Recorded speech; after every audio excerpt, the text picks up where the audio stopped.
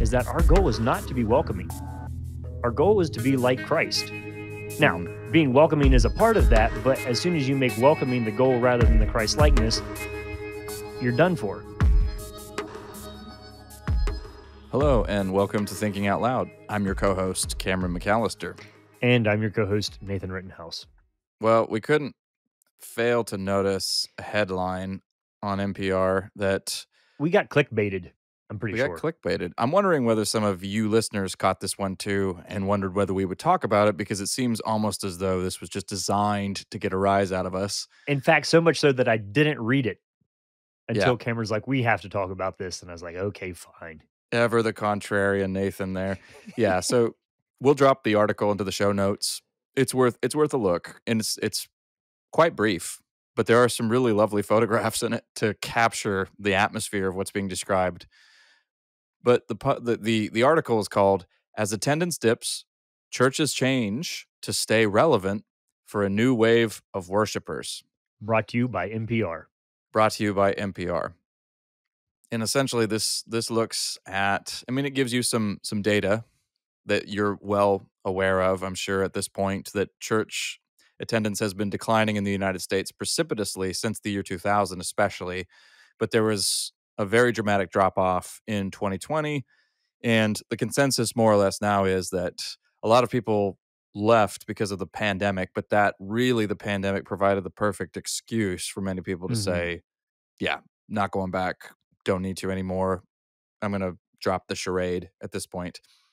And so a lot of churches have been struggling to figure out strategies to deal with this new state of affairs, especially some of the more theologically conservative, maybe evangelical churches. Mainline churches have continued to hemorrhage members for years and years. I mean, that's the whole mainline church discussion is really, Nathan, as I've put it, I mean, that's probably a separate discussion, but as I've put it to you before, you look at some of these mainline churches and you just think, well, what are you holding on to? I mean, why not just be an atheist at this point? That's my question there.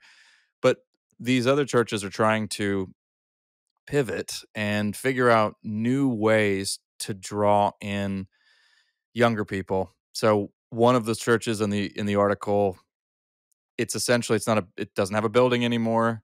It's less structured. It's a garden. It's a community garden. This pastor was formerly, I think, the pastor of a large Baptist church, and now he has this. They meet around a fire pit, even when it's cold, and there's maybe a 15-minute lesson or something along those lines, and then they all tend to the garden together and work on the compost, and they give a lot of produce to the community. I mean, there are some laudable features of what they're doing here. It's going to be harder and harder to maintain a straight face as I described. Yeah, some of these, I wish this one was video. If you could see Cameron's expressions, he's in pain. Well, and active same pain. with Nathan watching me, trying to give a fair representation of looking at all what could possibly be good about this. Yeah, and then there's another one that's not. This one's not that unusual. You know, it was once a thriving Methodist church, very beautiful building, is now a coffee house. Mm-hmm. But then there's the couple who, well, I suppose they're not a couple. There's the, do we call? Look, I'll just deliver this with a straight face as best I can, and then we can comment. There's the pastor, and then the assistant pastor, and they lead yoga exercises in the worship space, breathing under stained glass. And I think it's called breathing under stained glass, and really, when you look at some of the word, the verbiage that's being used, it sounds very much like these are just essentially New Age practices, very, New Age language being used about breathing in divinity and then divinity breathing you in. Mm-hmm. That's a quote, by the way. I'm not making that up. And so here, the people are gathering in their yoga attire to, lie down beneath the stained glass in the Episcopal Church. Right. Did I have to tell you that was an Episcopal church? I mean, come on. That's right. I mean, come on. It's a little too on the nose of the stereotype there, but seriously. Okay. But why do we think this is so funny, Cameron? I mean, it's not. Well, it's like you either laugh or cry. But what's the? Yeah, go ahead. Okay, well, so there is a haunting quote, I think, and I bet it caught your eye too, Nathan. It's how the article closes, and so they Mm, give the last word to this pastor of the community garden, and he says it used to be that we would say, the church needs to change the culture. Now we're talking about changing the culture of the church, and I thought that that was a pretty interesting way to look at what these examples are actually trying to work through. You know, because if the church is going to change the culture, the assumption is that those within the walls of the church have it together and are able to set a holistic example. But what's become clear in this story, as this story is relaying it, is that the church, the traditional church, let's just call it that, doesn't have it together and isn't, this comes through a lot actually, isn't meeting people where they're at, isn't meeting, their needs, isn't relevant to their lives anymore. And therefore, the church needs to adapt and move with the times. Part of what makes this funny, I think, to us, Nathan, I'll just get us started and then kick it over to you, is that this is more of the same. That's why I think we're chuckling. And it's part of the problem because if the issue is that the church in the United States, especially in recent years, has worked overtime to try to accommodate the mhm, cultural mood. And in yeah. so doing, has become indistinguishable from the culture itself and failed to be an alternative in any meaningful sense. And so eventually, if Christianity holds a certain level of influence, you can actually get away with that because people have the mental furniture to move with that. But once the influence wanes, then, you know, very obviously you can go to better coffee shops outside the church. Media is done better outside the church. I mean, all of those elements of culture that, where bridges are being built are done better, generally speaking, Yeah, sure. outside the church. So why stick around? And so Mhm. it looks kind of sad because it's more of the same, and it certainly isn't going to work. Yeah, well, I mean, the other thing is you're picking examples here, and I know it's a news story, but you're also looking at these new changing the culture of the church that have churches that have like 5 to 30 people in them. So it's not exactly like you're killing it out there on, oh, now everybody's interested. Um, there's that. I mean, it kind of goes back to, my grandpa would always used to say, very rarely can you put out a fire by putting more wood on it. And so there's Hmm. this idea of like, well, we got to kind of change to keep up with culture, and that's not working. So we got to change more to keep up with culture. Yeah, like you're kind of adding more wood to the fire that's already burning there, um, rather than doing something new. So I guess that was why I just kind of gave it a little bit of an eye roll. Well, and something else that struck me, and I hear this actually quite a bit. It's not just I don't need the article to confirm this for me, but one of the people who's interviewed in the article, believe it was a 27-year-old PhD student, English PhD student from a fundamentalist background, says I just wasn't getting much out of church, the hymns, the sermons. I wasn't getting much out of it. They weren't doing anything for me. So that seems to be a notion, again, that's predicated on the thought that you should be getting you need some sort of emotional uplift all the time or some form of dramatic stimulation when you go to church. It needs to be enhancing your mood in some way. Now, I think part of that is understandable, but I think you're a lot of us are hardwired like romantics these days. And Hmm. what I mean by that is we're always waiting to be moved by the muse in our lives. And generally speaking, and I say this as a person who has an artistic temperament, so I'm very feelings driven. I'm a This mood is heavy true. person. Yes. But that I mean, if you can't live your life on the basis of feelings alone, if you want to get anything done, you're going to have to actually establish real habits and routines. And church does it sometimes provide dramatic uplift? Can it be a grand and amazing experience? It can, but generally speaking, it's also going to be repetitive. And that's not a bad thing. This is how habit is formed through repetition. And this is true of any pursuit, whether you're trying to learn calligraphy or a martial art, or if you want to get in shape.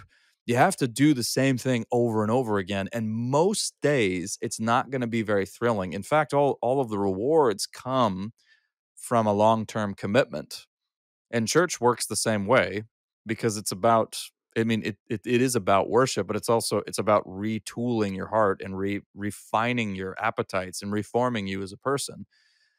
The reason we don't think that, generally speaking, is because we look at church in consumeristic terms, which is the other irony hovering over this article is how incredibly consumeristic the whole thing sounds. Let's tailor make this so it's more appealing to people so that they could, give them what they want, give them a product that they want. Maybe that's not totally fair, but Well, there's which is certainly yeah. a flavor of that there. Let's spread this out a little bit though, because there's a sense in which you can kind of roll your eyes of like, okay, we're going to do breathing exercises under stained glass or pick turnips instead of sing hymns.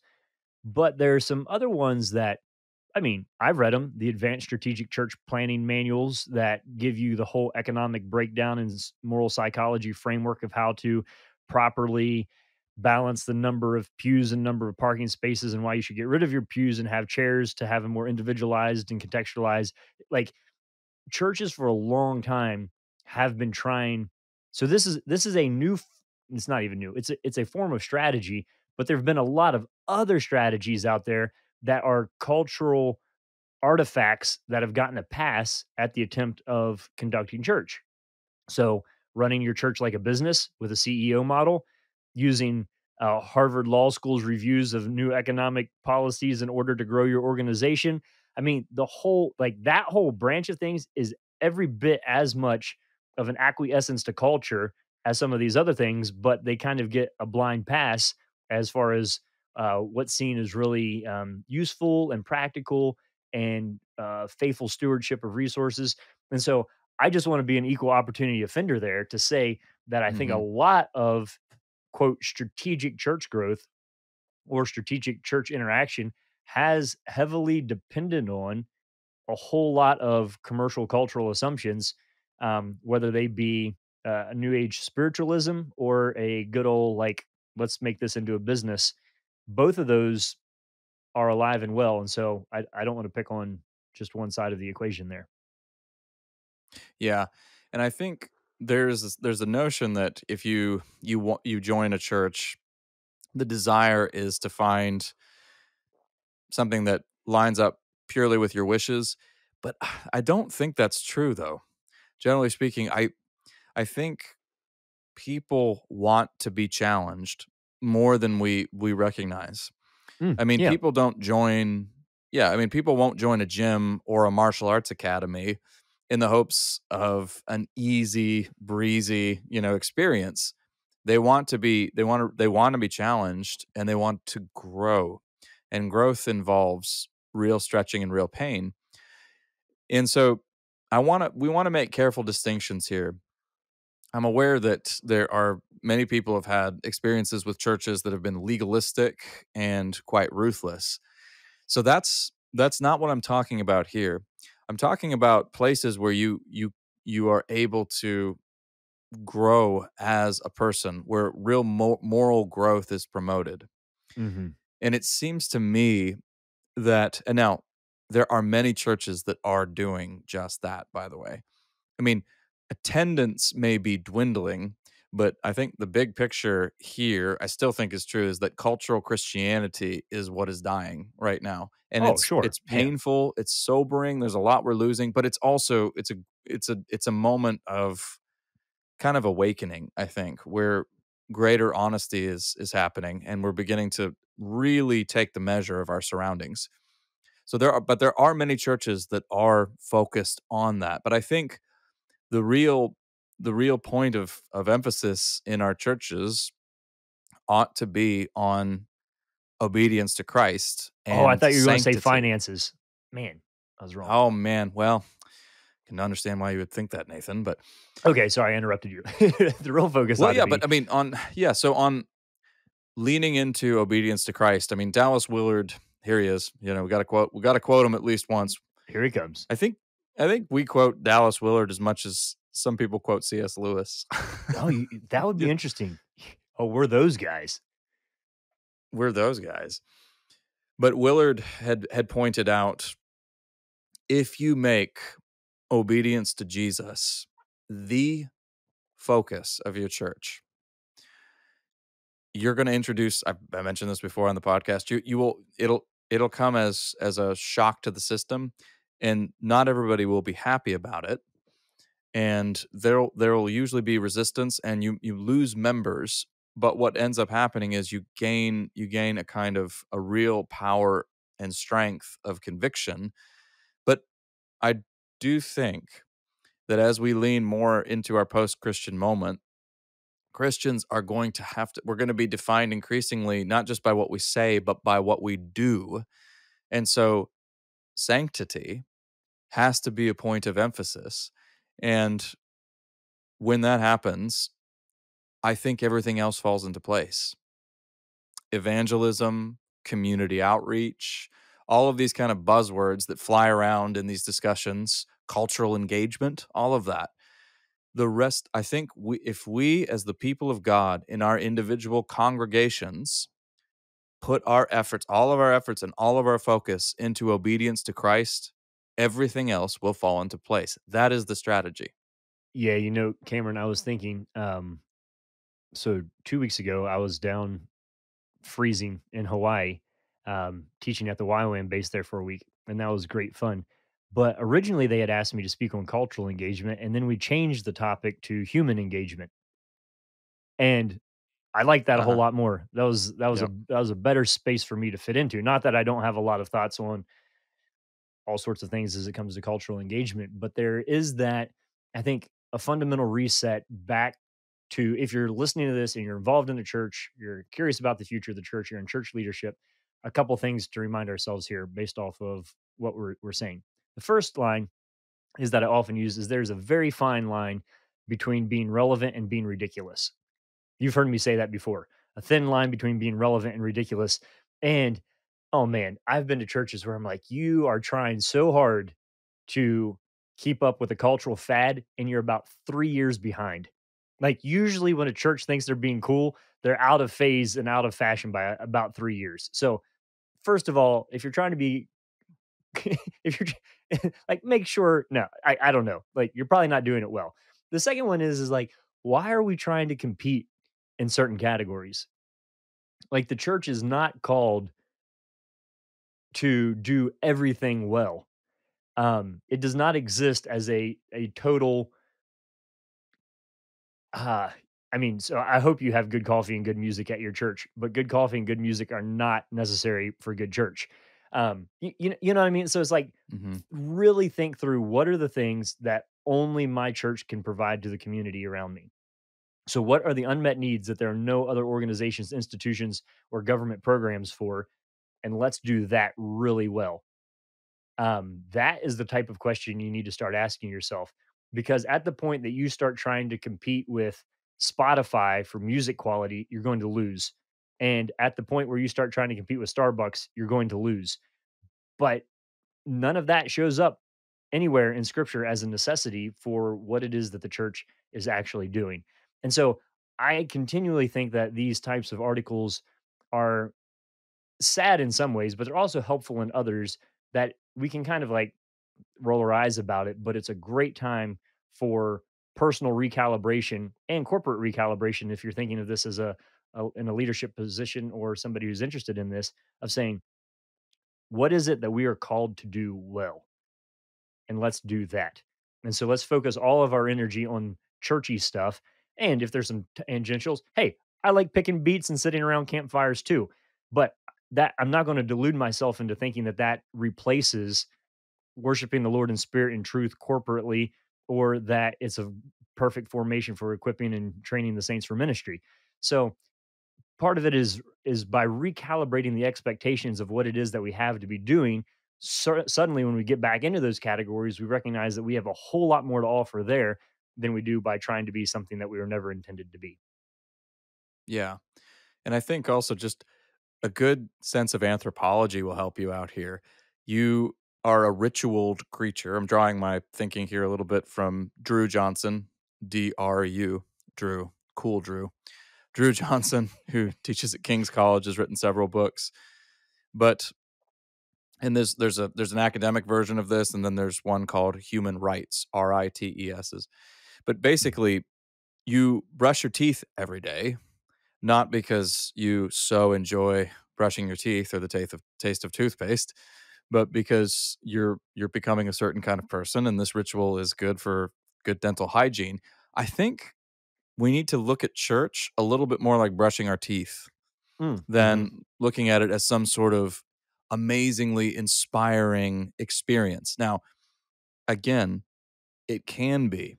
I think in a given church service, if you have elements of repentance, confession, and worship, you're ultimately getting a grand cosmic vision and liturgy, one that can feel completely and totally boring, but one that once your spiritual senses are awakened and once your appetites are refined, can be amazingly exciting and grand and a real adventure. But it's something that's meant to form you into a certain kind of person.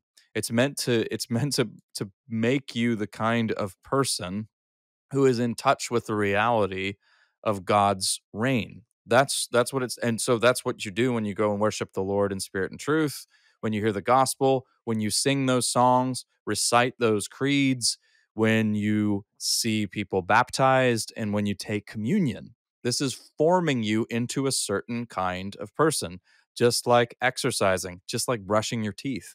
I like to use these kinds of mundane scenarios because they help to again, we have this romantic penchant that stops us from seeing the basic realities of how we as human beings work.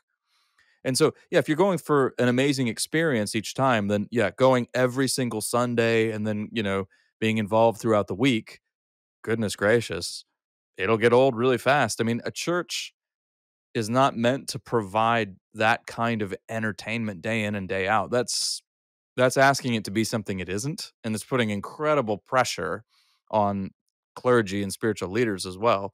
Yeah, but it's But I not think if not we have only. yeah, Well, I think it's not only that it isn't that. We're also saying that it shouldn't want to be that. no, And so I think that's the tension there, like the recalibration that needs to happen. Um, yeah, I want to I want to talk to you about shortcuts to grandeur. But before we get there, I want to interrupt our broadcast here to say a special thanks to all of the people who make the work that we do possible. And many of you are donors and contributors to the show.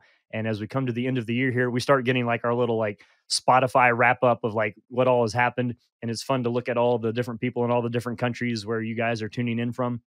They also tell us that we produce 97% more, or we produce more content than 97% of the other podcast in the religious categories. yeah, we So do. that means that if you stick with us, you are listening to way more, and we're spouting off about way more stuff than most other podcasts. So there's a funny little tidbit for you. But no, seriously, thank you so much to those of you who have prayerfully and fiscally supported our work that we're doing. We've come through a lot in our first year. We're thrilled to still be existing and still be growing. And with your future support and contributions, we look forward to doing even more in the next year. Excited about the release of some new traveling and speaking opportunities, but also some podcast upgrades, and then also curriculum development. So we have a lot of irons in the fire, and we appreciate those of you who are fueling those flames. And as always, as you get toward the end of the year, if you have a couple extra dollars and you're looking for a place to put them, we'd be happy to put them to good use for you. So anyway, special thanks to those of you who make this happen. Kind of in this season of Thanksgiving and gratitude, we want to make sure that we stop and acknowledge those of you who make this all work. So thanks so much. Cameron, back to Mm. what we were saying earlier. You're talking about this idea of the mundane, but then it's punctuated with moments of like awe, and it can be very exciting and personally uplifting. My question is, does it seem like we're trying to take shortcuts to get to that sensation? Is that ultimately what we're talking about? Is to say, rather than go through the hard work of achieving this outcome, we can there's a modern shortcut to get to that sensation without doing the hard work. Is that essentially what we're doing here? Is that what we're talking about?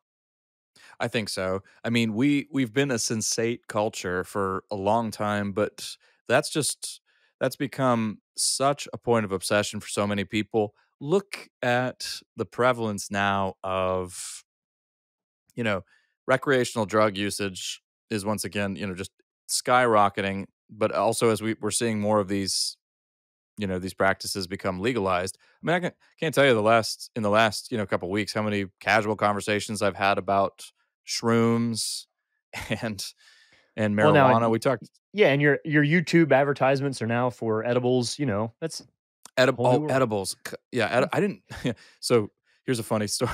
Yeah, those kept coming up, and I had to finally figure out. I mean, I was reading between the lines and thinking, okay, these are clearly this is clearly some THC laced product, but I'd never heard of them of edibles before. But sure have now. They come up over and over again. Well, the But yeah, I brownies at your mean, Christmas party next year at church, if you really want to be culturally relevant, just making a but suggestion that's there. where I hear. But you're joking, but that's where I keep hearing it coming up. It's at office parties. That's what. But yeah, but many conversations around these, these different kinds of practices and products, let's call them products, right? Have to do with they turn toward very quickly towards spiritual experiences. That's what people are talking Mhm. about. Yeah, and so there's a huge hunger for transcendence and some kind of spiritual experience where you can, but we have at our disposal just so many tools now to make that happen instantaneously. I mean, even think about you mentioned Spotify. I think I've brought this up before, but something as simple as that. Of course, there's nothing simple about Spotify actually when you talk about it, whether you're talking about the compensation they render to their artists or their wrapped list and the incredible amount of data that they have on you. But when I was younger, one of my wildest dreams would have been having unfettered access to a catalog of music like that, right? Mhm. It's the equivalent of basically somebody marches you into a record store and says, "All right, the whole thing is yours, all the inventory, it's all yours." I mean, I literally dreamed of this. I've been a music fanatic my whole life, and now we have it. And there are always consequences. This always reshapes our thinking when you have instantaneous access to everything. What do we always say about information? Information's cheap now, right? And so we don't Mhm. take it as seriously, and so we're short on wisdom, and we're also intellectually lazy. We rely on Google Maps. Okay, so you have Spotify now. Well, all of that music now has been cheapened in a sense, right? And how can you tell that it's been cheapened? What are who are we unwilling to pay? We're perfectly willing to buy fancy technology for streaming services, but we're not willing to pay artists. And I'm speaking broadly. Now, of course, Mhm. there's a big physical media comeback and all of that. But, most people don't pay for the music they listen to anymore. So, yeah, there's that instantaneous nature and it does have serious consequences. And so, are we trying to take shortcuts to glory and transcendence? Yes, absolutely. I think we're doing it left, right, and center. And I think it's as with anything, when you overdo it and when you go, you take too much of something all at once, it actually ends up deadening your senses and wearing you down so that you need more and more and more and more just to get kind of a fix. I'm using, kind of addiction language, but I think it does apply pretty broadly here. So there's a bleak answer for you. Yeah, so as we kind of wrap this up though, I guess you can get a there are no shortcuts to long-term solutions, but there are Right. shortcuts to short-term sensations. Absolutely. Yes. And That's well put. that I think is the distinguishing thing that we're trying to figure out here as we think about religious experience, that in so many ways, yeah, I guess we're all sensation seeking creatures.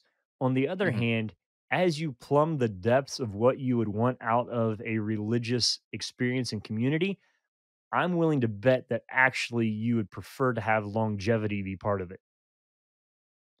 And so the idea of the inherent stability that comes from a worshiping community, even if it asks difficult things of you in order to continue to exist for the entirety of your life and into the future of your children and your children's children's life, is worth it. And so there's a bit of a return on investment thing here that is interesting, that even Jesus, you think, Luke 14, this whole idea of counting the cost and thinking clearly through, do you really want to be? I mean, Jesus almost goes out of his way to peel off the half-hearted seekers and followers, Hmm. which is exactly the opposite of what so much it seems to me that we're trying to do these days. Now, I'm not saying, don't be unkind and don't be welcoming, but I have a little note written that I frequently remind our congregation of, is that our goal is not to be welcoming. Our goal is to be like Christ. Now, Hmm. being welcoming is a part of that, but as soon as you make welcoming the goal rather than the Christ likeness, you're done for. And Hmm. so we do have to keep like our real value. Like, what are we actually trying to do? I guess that's the question I've asked multiple times. You need to answer for yourselves. What are we actually trying to do here? And then, are the expenditures of our time and energy and effort and prayer life and lives putting energy into those right categories, or are we just blowing smoke in the wrong, Hmm. and frustrating ourselves in the process? So, Cameron, I guess, could we do this as we end to say, okay, so you're listening to this. What then does Cameron want out of a quote church experience? What are you seeking? I'll answer for myself on the other side of this as well. But, we do exist, our voices do count, and we represent a whole group of you who listen to this who are statistically, according to Spotify, a younger crew of people who are interested, and you're sticking in here, you listen to us, you're listening to a podcast that tells you to listen to less podcasts and go to church more. So clearly you guys also have an interest in trying to figure out how to do this well. So let's take a moment here and just lay some of those things on the table. Like, if you're not going to church to breathe under the stained glass or to pick turnips, what are we doing there, Cameron? Yeah. I think for answering for myself, there's no great novelty in anything I'm going to say here, which is part of why I think it's The probably importance of valid. it. Yeah. Yeah. I go to church to worship the Lord in spirit and truth, and to pursue transformation into Christ likeness with fellow believers in an iron sharpening iron environment. That's really the essence of church for me. How about you, Nathan? Yeah, no, I think it starts off there. And I think we even use that line, worshiping the Lord in spirit and truth at the beginning. There's Moses' prayer that the Lord's glory would be made known among the people. Um, and so I think having moments where we do that corporately together in a building is fine. I think also looking at the ways in which those relationships then are formative throughout the entire week, in which we Mhm. function as a community outside of the walls of the structure, are very important to me as well. Um, Church experience is a little bit more like being in a gang than being in an organization, in a sense of mutual responsibility, protection, looking out for one another, providing for one another, and having a system and a structure that uh, works outside of the normal avenues sometimes. Don't want to glamorize gang life there at all, but just to say that I think the familial language is a very important part of that. We talk about Mhm. blood being thicker than water. It turns out that spirit is thicker than blood. And so we do Mhm. form those real familial structures within inside the worshiping community. And then also, like you said, my third one is your second one, of a place that equips the saints for ministry. And so am I there just to be told neat things by a minister, or am I there to be prepared for ministry in Mhm. all of my life? And so that's that's a little short list from both of us, but I think that is what, yeah, that's an honest answer of what we are both seeking. We hope those are the types of things that you're seeking as well. And I think for those of us who are involved in congregational leadership and want to help people see the glory of the Lord and live that out in a way that He is honored and that it's good for their neighbors and good for us as well, that we need to be thinking along the lines of, how do we do that? It's not a question of how do we get more people through the doors. That part's a little easier, but it's about how do Mm. we grow in the direction of Christ likeness in a way that um, really is something to celebrate. I think we'll leave it there. Those are big questions. They're heavy ones. Maybe take a minute and pencil down some thoughts, and then go live them out for the next 50 years. The Lord can work with that. You've been listening to Thinking Out Loud, a podcast where we think out loud about current events and Christian hope. Thanks for listening to Thinking Out Loud.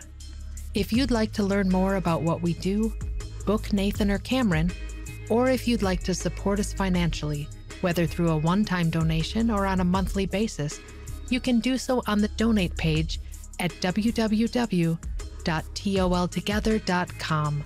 That's toltogether.com. And please consider leaving us a 5-star rating and sharing this content with your friends. It really does help.